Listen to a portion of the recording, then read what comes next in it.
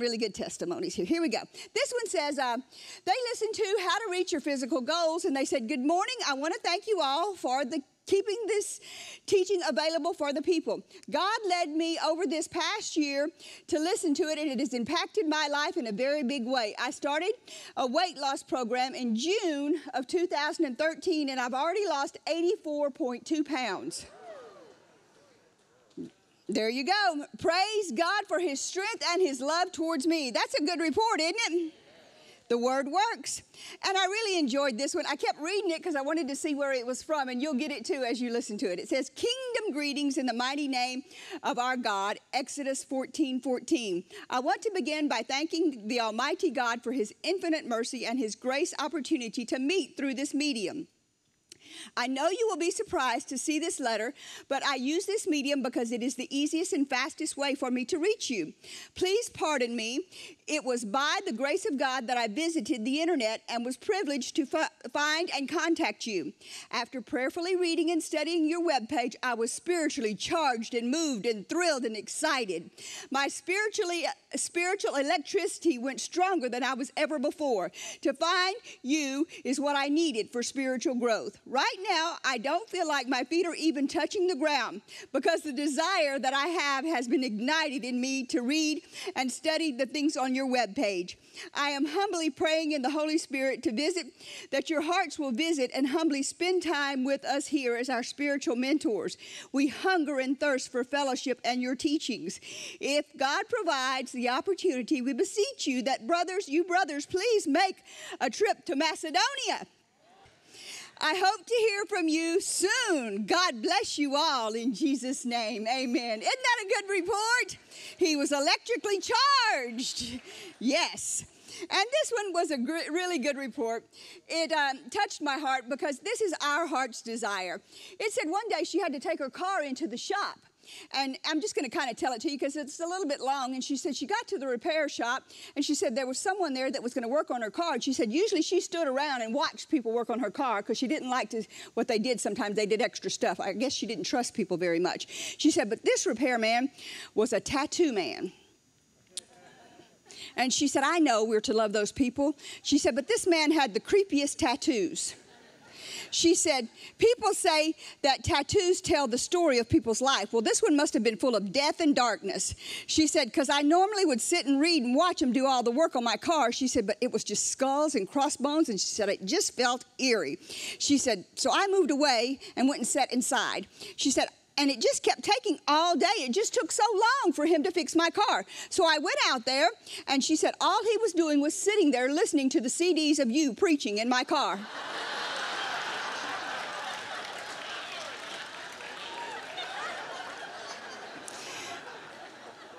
She said, I just stood there and watched as he sat there and listened to you preaching in my car. She said, the Word Production Center gets my vote. It gets my prayers. And if I could, I would volunteer all the time. I know it changed this man's life. Glory to God. But I said that to let you know, not long ago, I was standing out there in the lobby and somebody asked me a question.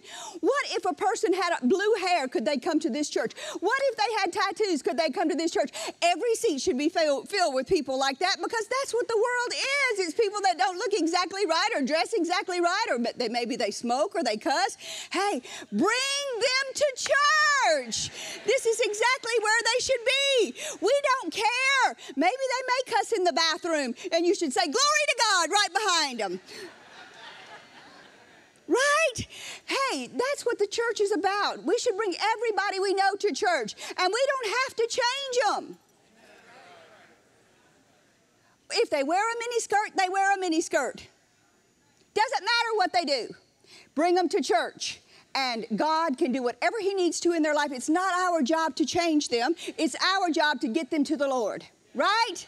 Can you say amen? Stand up with me and let's thank God for Him working in people's lives no matter where they are in this world. It's not our job to change them. It's to lead them to the Lord. Can you say amen? Can you see, if you got to fight the good fight, there must be some fighting required? Yeah.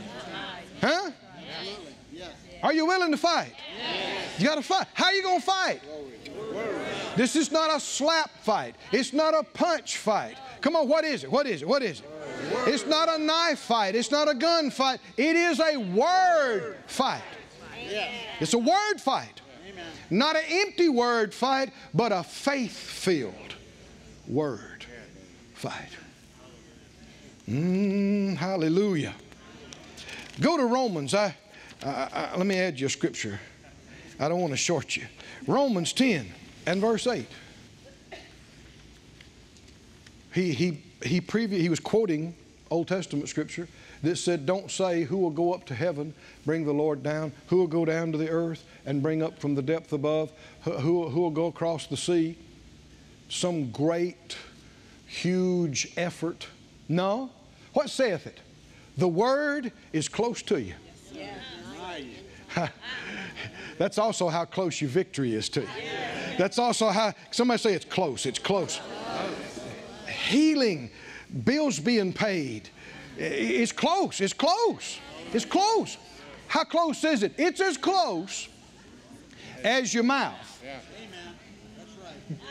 How many knew the answer was right under their nose? Right under their nose. The mouth, it was right there all the time. In your mouth and in your heart. That is the word of faith which we preach. Did you know Paul was a faith preacher? Oh yeah. Verse 9. That if you will confess, what? Why does he keep saying mouth? Have you noticed how many believers have become silent believers? Oh yeah. So much so that when you and I stand up and make confessions like we do, people think, now that's strange. Don't they? They go, why are they always getting up to us? Say this, say that, say this. That just bothers me. Why? Because you want to be quiet. Guess who else wants you to be quiet?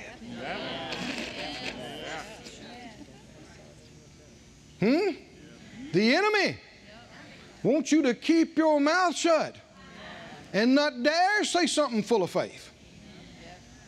Why? This is how you get born again.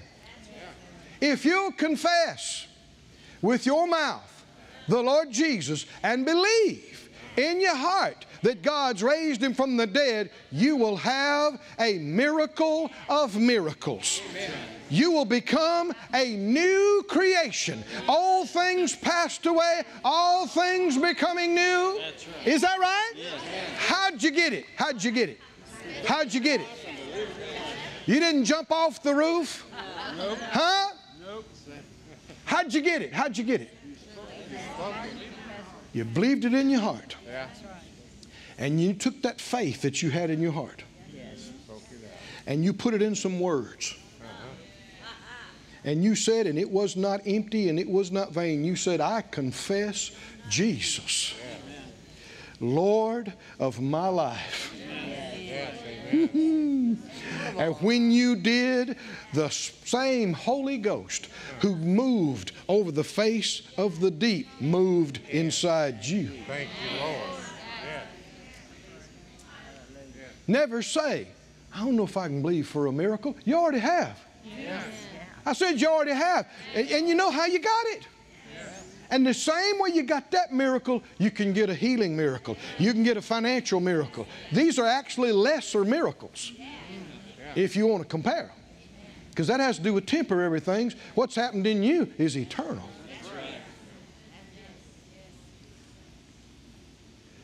Verse 10. For with the heart man believes unto righteousness, and that's not all. I said, that's not all. That's right. Can you see this hadn't been preached enough? Believing has been talked about. That's right. Confession has not. Amen. Not enough. Faith is not just believing. That's right. It's believing and saying. Amen. Right? Amen. Confessing. The good confession is how you fight the good fight. Amen. With the heart man believes to righteousness, with the mouth confession is made unto salvation. Go to John 18. In 1 Timothy 6:13, you're not turning there, you're going to John 18. But we just got through reading as part of our text that Jesus confessed a good confession in front of Pilate. Is that right? And that's given us as the example of fighting the good faith fight. And we're reminded that Jesus is aware of us. God the Father is and Jesus is. And that you and I need to be stand-up faith people. Right? Because the Lord's seeing us.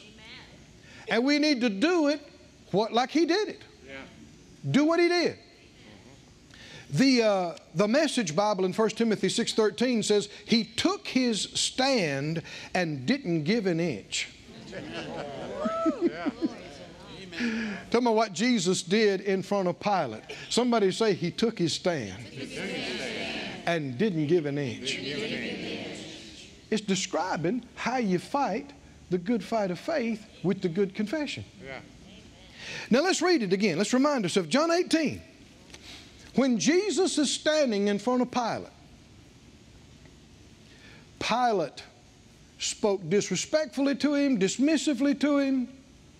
At one point, you know, he said, don't you know I can kill you or spare you? Don't you remember that? Pilate was not a nice man. Just the Bible history we have. We know on one occasion, Pilate sent soldiers to where some of the people were making sacrifices, and he mingled their blood with the blood of the animals they were killing. He made a mass slaughter. He's a cruel guy. He has no problem killing people. He's done it a lot. And he's governor of Judea. He literally has the power of life and death over everybody out there in his hand, and he don't have to think twice about killing people. And so Jesus knows from the natural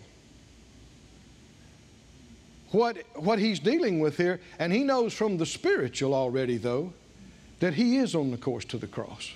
And he's already resigned himself to it. You know why he could let them crucify his flesh at the cross? Because he had already crucified his flesh in the garden. That's good.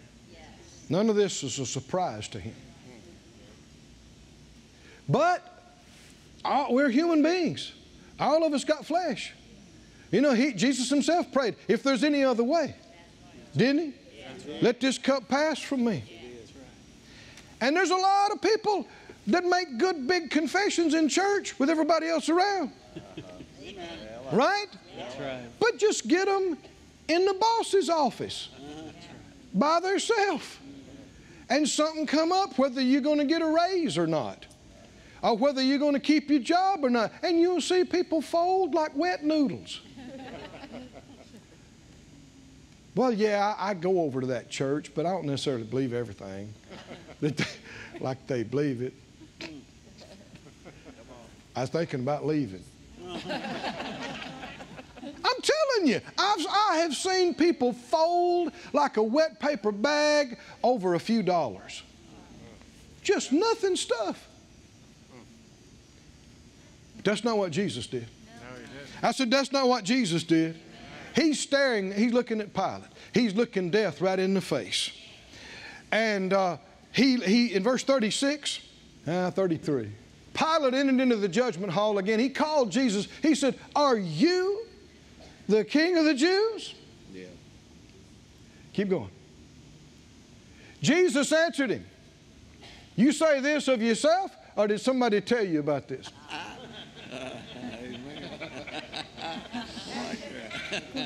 Is he scared? No way. Is he scared of Pilate? No. Is he scared of dying? Come on, you listen. Is he scared of the cross? No. Of the crucifixion? No. You know why he's not scared at all? Because he is full of faith. Yes. He's full of faith and trusting in his Father. Amen.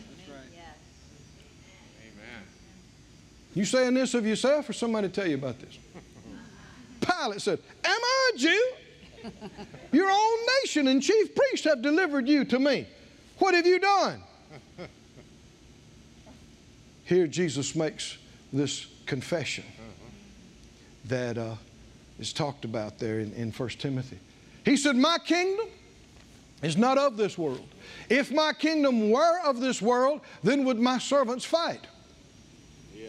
Jesus had revelation. He said, you know, later, he said, don't you know I could call on the Father? He'd send me legions of angels. That's right. Pilate had no idea how precarious his situation was. Did he? A handful of angels could have wiped out the Roman legions just like that. Is that right? Could have. Could have. He said, but now is my kingdom not from here. Keep going. Pilate said, are you a king then? Here's where faithless people start crying.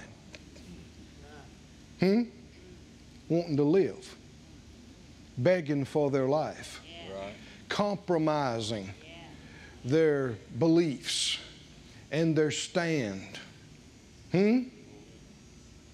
If you know you say the wrong thing right now, you're dead. A lot of people fold. Jesus didn't hesitate. I said he didn't hesitate. Right. He said, you say, I'm a king. To this end was I born, and for this cause came I into the world, that I should bear witness to the truth. And he's doing it right now. Isn't he? Everyone that is of the truth hears my voice. Oh, how many can see? Can you hear the confidence? Can you see the strength? Glory to God. Skip down to John 19. This wasn't over. After some things had happened, the scourging and everything else, Pilate began to get shaken himself. His wife sent him word and said, I've had a bad dream about this guy. Don't have anything to do with him. Do not hurt him. Don't touch him. And some of the others kept talking about him being the king and the Son of God, and it scared Pilate. And he called Jesus back in and tried to work something out so they could avoid all this. And now look who's on the defense. Now look who's scared. And Pilate, and it upset him because Jesus wouldn't even talk to him then. He wouldn't even answer. And then he said to John 19:10, he said, you don't speak to me? Do you not know I have power to crucify you and I have power to release you? This is where thousands of church-going folks go, oh, please, great Pilate, please, please have mercy. Please, I know you do. I know you do. Spare my life. Spare my life. Will you denounce all that Christian stuff? I'm flexible.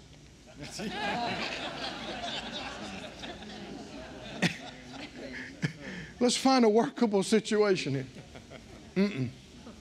Jesus said, you could have no power at all against me. Now, how many know with these egotistical guys like this, that is not what you want to say, right? I mean, if you got any chance of getting out of there with your skin on, that's not what you say to guys like this. What are we seeing? Come on, connect the dots. Come on, tell me what we're looking at. We're right here. What are we looking at?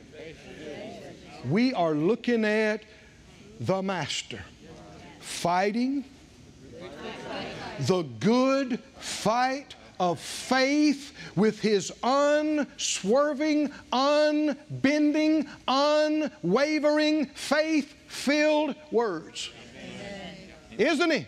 Amen. He's looking Pilate in the face. He's looking death in the face. He's looking the grave and hell and sin in the face. And he said, you have nothing.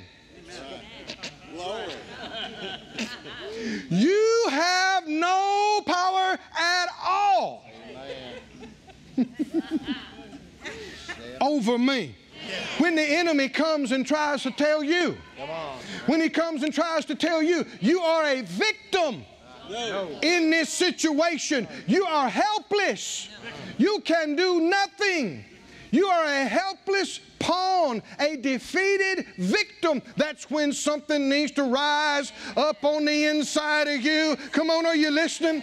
And you need to look it all in the face and you say, you have no power over me at all.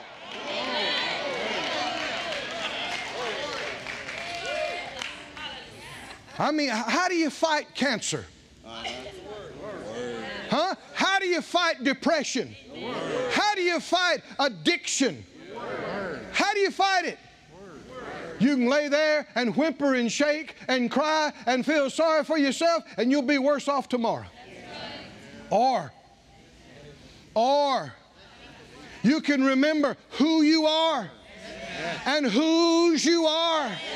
And something can rise up on the inside of you, and you can say, greater is He that's in me than he that's in the world. And you can say, cancer, you have no power over me. Depression, you have no power over me at all. Poverty, you can't hold me down. You can't hold me back. You can't hold me in here. I'm coming out. Thank you, Lord. Huh?